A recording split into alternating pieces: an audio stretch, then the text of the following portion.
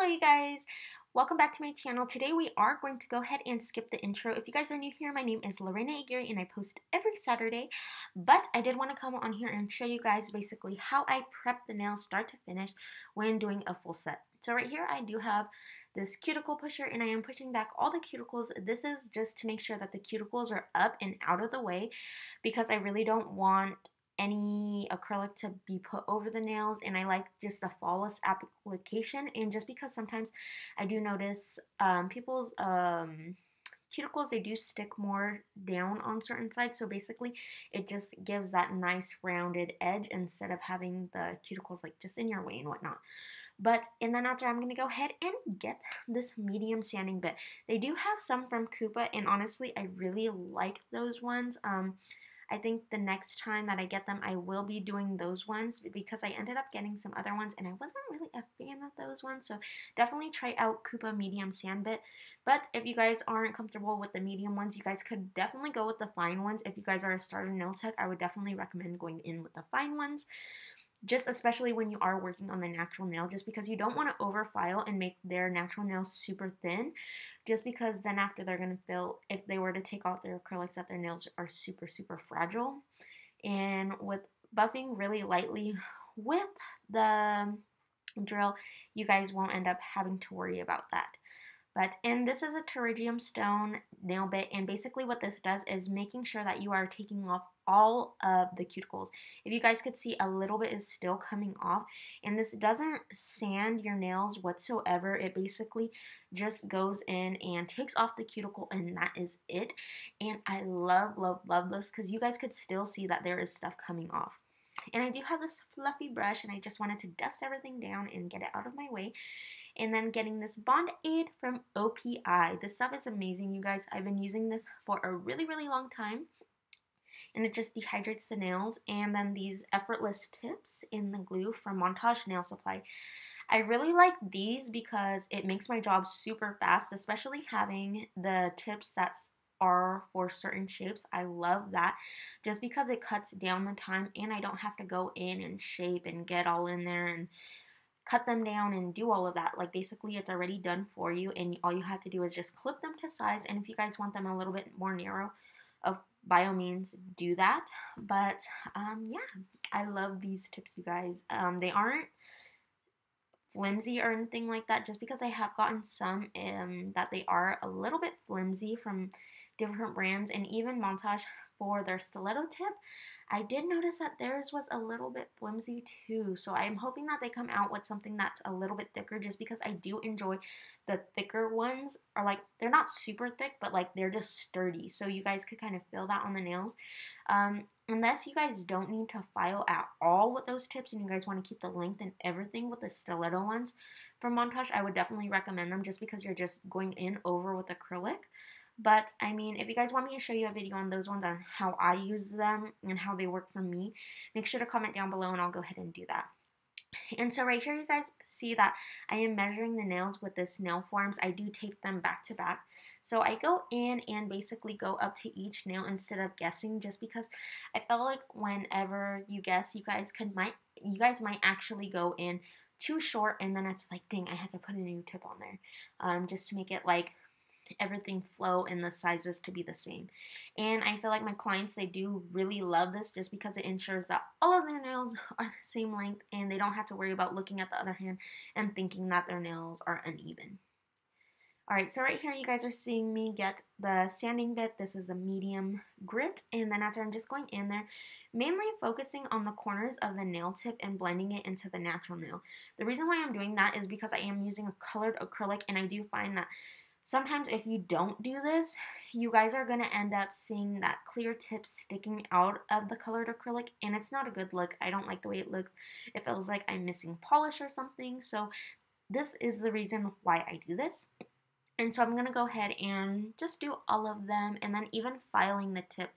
The reason why I file the tip is just because it helps with the bead of acrylic not just slip and slide all over the place. This just really helps keep it on the nail and making sure that it has a little bit of something to stick to, and it's not just gonna flow off the nail and fall wherever. So I do feel like this tip, it does help a lot. Depending on some acrylics, sometimes I don't do this and sometimes I do, but it's just personal preference in the products that you use. But I definitely always blend the tip just because I do feel like with colored acrylic, you guys don't want to see the tip sticking out just because depending on people's certain shapes of their nail beds, if they're flat, the sides of the tips will end up tending to stick out more. And you see me go in with the cuticle pusher again. I just want to make it nice and clean. So just in case any of the cuticles went out of place, I did end up like pushing them back. And I am getting this this Young Nails Bond Aid, and this stuff is amazing. And then right here, you guys can see I am just showing my client the swatches, and we're going over what we are going to pick for her nails. And she was talking about those ones she does definitely want to do for next time, and those were the ones she chose for today. Alright, you can guys see right here, I do have a paper towel down. Usually I do have a nail towel down, but for the purpose of the video, just because I did want a clean background, I only have the paper towel down. But right here, you guys see me going in with a clear acrylic. I do use that one from Young Nails, and it's a really good acrylic. I do have a lot of it, so I am waiting to kind of like finish with it before I do start a new one, just because I want to compare them for you guys, just because I know like I've been using this one for a really long time. I do really like Young Nails, but I am down to try something new. So if you guys have clear acrylic that you guys absolutely love and it's super easy to use, make sure to comment down below. I am super interested in trying it out and comparing them, or let me know if there's some that you just want to see me try out.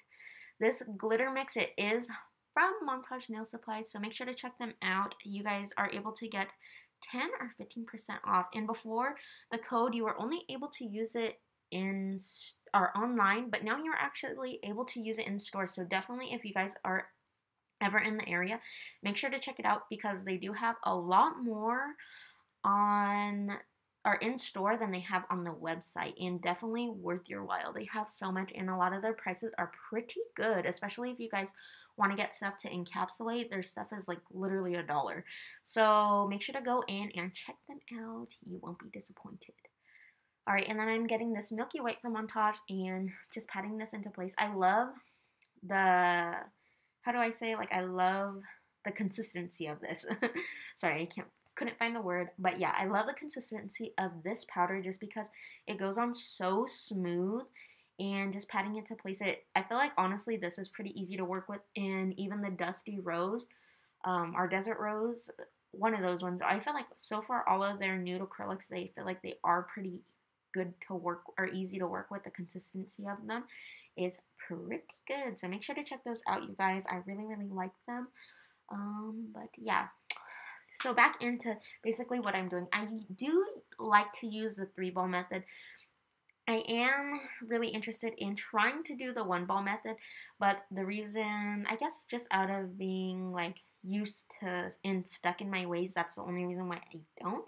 I will only really use the 1-ball method if I'm doing super short nails, but since these are like a medium length, I do just want to go in here and do the 3-ball method. The 3-ball method. Sorry, I ended up grabbing the other acrylic and thinking that I was going to blend that on here just because on some of the nails I do want there to be an ombre, but this one I wasn't really feeling it, so I went ahead and just ended up doing the white, making sure to clean up the cuticle area. If you guys could even be cleaner than this, that would be perfect, just because I did end up making my ball a little bit too wet right there by the cuticle, and so you guys want to make sure to, at least if you guys feel like your bead of acrylic is too wet, put the back of it down, the back of your brush on the paper towel, and it will actually absorb some of that water, or the monomer, sorry.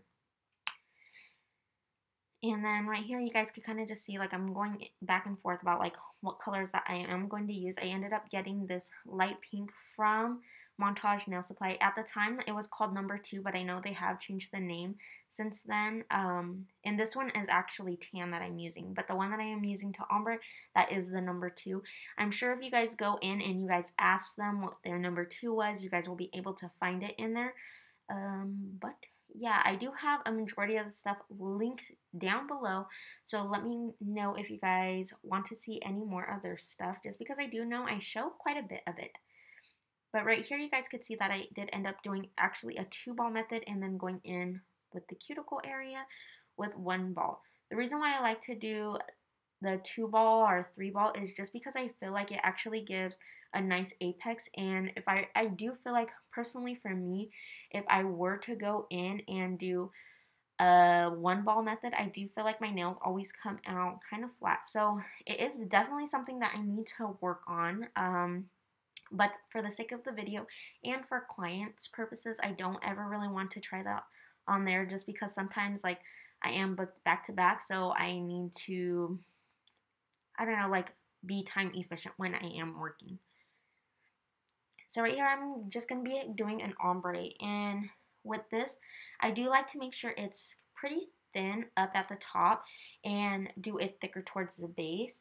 The reason for that is just because I do feel like it blends a lot better. Even if you guys want to go in and blend that up at the top, you're more than welcome to. But sometimes I don't feel the need to do that, so I don't. It depends on how high or how long the nails are, and if that blend is going to be showing at the from underneath the nails. So I do really want to make sure that it's blended or whatever. So that's why I'll go in and blend it if I need to, if it kind of starts at the middle of the nail. And you guys could see that I'm just thickening up the tip of the nail, making sure it's nice and strong. You guys could also cap all the nails with clear acrylic and even get your shape. So if you guys don't want to use colored acrylic, I kind of steer both ways. I do always like to cap it with clear acrylic, but I know there is some nail techs that don't. But in my experience, I do feel like I get a better outcome when I do the clear acrylic up at the up and over the nails.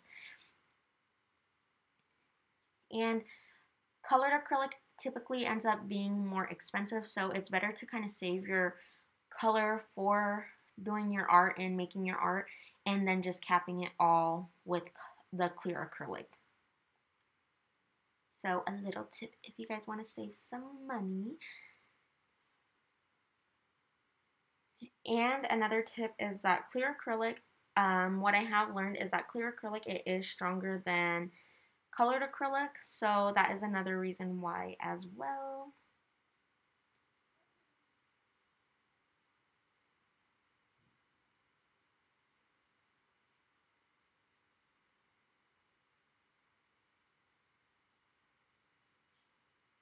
And you guys could see I'm patting it all into place. Sometimes I like to lift the nail up, and so I am able to see what the tip of it looks like and make sure that the tip is nice and even going all the way across. So I like to angle it different areas or different angles, just so then you guys could, or so I could see what I'm doing and what the shape looks like. Because looking at it from dead on and just looking at the flat top of the nail, sometimes you think that it's perfect and it doesn't need anything, but I like to wiggle from the side, look at the side of the nail, look down the nail, look up the nail. Like, I like to see it in different ways, just because sometimes you guys might be missing something and you guys don't even know it. So if you guys have to, make sure to look all over the place, and yeah, it definitely helps. And so right here you guys could see that I'm just getting this file. It is an 80 grit file, and I make sure to just sand off the sides of the file, just because you don't want to go in and like be super rough and get all the way up in there and then cut your client's cuticles and stuff. I know it does happen, but if you guys could, I don't know, be less likely to do it, your clients will appreciate you for that, just because it does sting, it does burn. And especially like if any of your clients are in the kitchen, imagine like getting lemon on your cuticles. Ooh, be burning. So just make sure to, I don't know, do that nice little thing for them. They will definitely appreciate it. I know I have clients that are like, wow, you're so gentle and stuff, like, and I mean, with sometimes I know it is inevitable when you do end up like hurting them, because it's never on purpose. It's just like you're just working and you're like in a rhythm, and sometimes it does happen, accidents happen. But yeah, if you guys could avoid it as much at all cost, that'd be great, you know. But yeah, so basically I'm going in and filing all the nails. I do like these files. I will end up linking them down below, but I like to make sure that the nails are nice and straight, and I feel like these have a nice thickness to them and they don't bend all over the place. So that is also really, really nice. And then I like to take the file and then go all the way across the nails as well. And you see me going all the way across and filing. And reason why I like doing this is just because it takes down a lot of the product at once instead of using the Dremel. I do feel like this is faster for me, and I like to, even when I'm filing, I like to angle the nails both back and forth. Reason being is because sometimes you might miss it, a certain spot that needs to be filed, and then after once you're done, you're like, oh man, I had to pull out the file and I had to redust the nails off. But I mean, if you gotta do what you gotta do. So I mean, with me, if things aren't perfect, it does bother me. So even I will have to go in once in a while and fix something. I don't mind doing it just because it's gonna bother me if I don't, just because I'm so nitpicky. Um, but yeah, I feel like with me, I try to be as perfect as I can and making sure that my client is happy, just because these are the nails that they are going to be wearing for 2 weeks and this is what they are paying for. So I do really want to make sure that their nails are perfect for them. Um, but yeah, I know some people that they do kind of have the mentality if they don't like it when somebody tells them how to do their job with doing nails and stuff. They don't like it if their client takes the file from them and stuff like that. But with me, I feel like I'm a little bit more laid back. I do feel that if I'm not able to get it, and like, because I've had like a client ask me like, oh, like it's still not straight, like, and then she'll go in and go in and file her nail. But I mean, for me, that doesn't bother me and I don't take offense to it whatsoever. It's just because sometimes, like, the way I angle her nails and see things is a different way than that she angles it. And I mean, unless I get on the whole other side of the chair, like, I always strive to do the best possible work that I can. But I mean, and sometimes their finger is crooked, so I'm trying to make their finger look straight, and so there's different things that play a factor. So just, I mean, if you guys have to fix it, by all means, just go ahead and do what makes your client happy. That will always help you have returning clients and stuff, and they'll be always happy to come back, and let them feel comfortable to be able to tell you if something is wrong, because if they don't feel comfortable enough to tell you, like, if there was something wrong, then you'll never be able to learn from your mistakes, especially if you are first starting out. So usually when I am done filing, before I buff and dust them off, I do ask my clients, like, how do they look? Do you want anything different? Just because they might see something that you might not, or something might not bother them that might not bother you. So I mean, unless it's like a completely different style of nails, like with me, there's certain styles of nails that I definitely don't like to do, and just because I know myself, and I just won't take like the, what is it, like back in the day it used to be like these duck nails. Everybody loved those and everybody wanted me to do them, and I was never a fan of them, and I knew I would end up trying to taper the nails and trying to make them look pretty. But for me, like, I just wasn't a fan of them. Are the bubble nails, you guys? Do you guys remember when the bubble nails were coming out? Like, everybody wanted those. Oh my gosh, I couldn't. But yeah, so I mean, just try to make your clients happy. They will really appreciate you for it. I mean, they are coming to you for a reason, so don't feel the need to completely switch up your style if it's not your style and you don't want to do it, by all means. But I do feel like if it's just like fixing the tip and straightening it out, whatever, by all means, go ahead and do that. But yeah. And so right here, I'm just going back and pressing back the cuticle right here in this clip, just because I don't want to end up filing her skin. So that's why I'll go back and press it back if I feel like it needs to. And then I'll go ahead and go and get around the cuticle and make sure it's nice and neat and it is flush with everything else going on and blending into her natural nail and basically still having that apex. You guys really want to make sure that you guys don't get the acrylic on the skin. The reason being is because if you guys get the acrylic on the skin or the cuticles, your nails are not going to stick. And just try to be careful if you guys do get acrylic underneath the nails. If you guys have to, go and feel the whole nail. Feel on the top of the nail, feel under the nail, just because that is something that is going to help you. And your clients, if they are anything like me, I am a picker. So if I feel something on my nail or something that shouldn't be there, I'm going to pick at it and pick at it and pick at it. And if they do that, they're just going to end up breaking their nails or end up like messing something up or lifting the nail or whatever. So you guys really want to make sure that you guys get all those things for them, just because if not, if they feel a little bit of acrylic left at the bottom, if it ran and dripped or anything, and you guys don't check the bottom of their nails, they are going to feel it. It is going to bother them. And so yeah, just make sure to clean that up so they don't pick it. Um, and then yeah, I like to go back and forth, you guys, and see if there's anything that I need to work on. And even while the nails you guys see me going back and something right there was bothering me. And I like to hold the nails up like this and making sure that the nails are straight across. I do feel like this helps me making sure that their nails are just has that nice crisp look and they are straight. Let me know if there are different ways that you guys like to do this, just because I know different nail techs, they do work different. But this is my way and this is what I feel like it works for me. So, I mean, whatever works for you guys, of course, by all means, do that. There's so many different ways to work, you guys. This is just my way, and I just wanted to share with you just because I do get questions on this quite a bit. But yeah, so I hope you guys really enjoyed this video, because yeah, it's just showing basically everything that I am doing and how I work, what I use, my process, and not being afraid of going back and fixing things. That is something that I feel like at the beginning I was almost embarrassed to do. Real quick, I am using Mia Secret 180 grit buffer. I love these. Make sure to use these, you guys. They are amazing. I will link some down below and an alternative for a cheaper brand just because I know they are a little bit up there in price. But yeah, so basically at the beginning of my nail career, I was definitely too shy to go back and go back and fix things. I mean, unless it was nail art. Nail art, you guys know, I would like go back and take the whole like design off and not care and like repaint it and everything.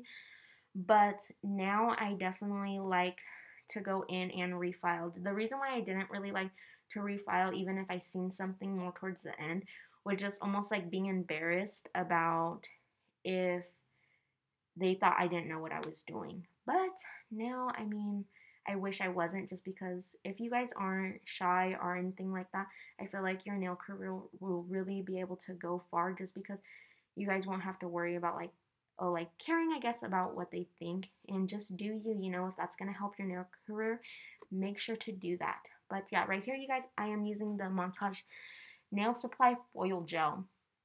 I really like this, but I do recommend doing the time that it says on the bottle, because if I do notice, if you over cure with the foil gels, it does end up curing to the point where it's almost like there's no tack to it. And if there's no tack to it, your foil is just not going to go on as seamless. So I did decide to do it on 2 nails just because I felt like it would look super cute, and put it in the light for the 60 seconds. And you guys are able to actually do the full nail of foil with these, and it comes out amazing. So make sure to check out this foil gel, because before I used to use Gel XR, and this is actually better than Gel XR. And before, at the time, everyone was so crazy about Gel XR, but I mean, this stuff is pretty bomb. So make sure to check it out, just because I really do enjoy this. And then even the Young Nails top coat, their stuff works pretty well. If you guys know another top coat, make sure to let me know down below. What are your guys' favorites? Just because I've been using this one for so long, you guys, that I love it so much. But I am kind of wanting to try a new one just to see what's out there. But yeah, let me know which ones, if you guys want me to do a shiny top coat review. Alright, and then this, I did want to do a matte top coat over the tops of these nails. I thought it would be super beautiful. And then I wanted to put a top coat over this one as well.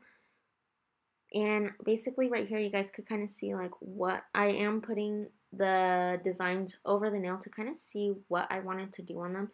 The reason why I'm putting a top coat over this nail is just because I want it to be super smooth. If there are any ridges in it, I do feel like it'll kind of be like interfering with the decal. So I did want to put a top coat down so it was just nice and smooth, and it adhered to it really, really well. And then I like to go and glide my fingers across the edges of the nail. The reason being is because it removes any bulk from the nail. So if the top coat did make it bulky at all, it'll just go in and smooth it out, and making sure that it doesn't bubble out the nails and the nails don't lose its shape. Alright, and then I'm getting my tweezers, and I am just going in and getting the decal off of here. And you guys, these I also got at Montage Nail Supply. They do have like other colors. I know they have white, they had silver, and some other ones. My sister, she is getting into nails as well, and she did end up getting the silver ones, and it made me regret not getting the silver ones because when she showed me over camera, they look so pretty, and I just know, like, nail art stuff, if it looks pretty on camera, it looks even better on in person. So yeah, so this is basically what they look like, all matte. I did end up applying crystals off of camera, but the resin that I did use was Montage Nail Supplies. And yeah, so in just a second, you guys will be able to see what the nails look like. I hope you guys really enjoyed this video. I enjoyed making it for you guys, so make sure to hit that like button and don't forget to subscribe to my channel. And as usual, I'll be back with more videos. Bye!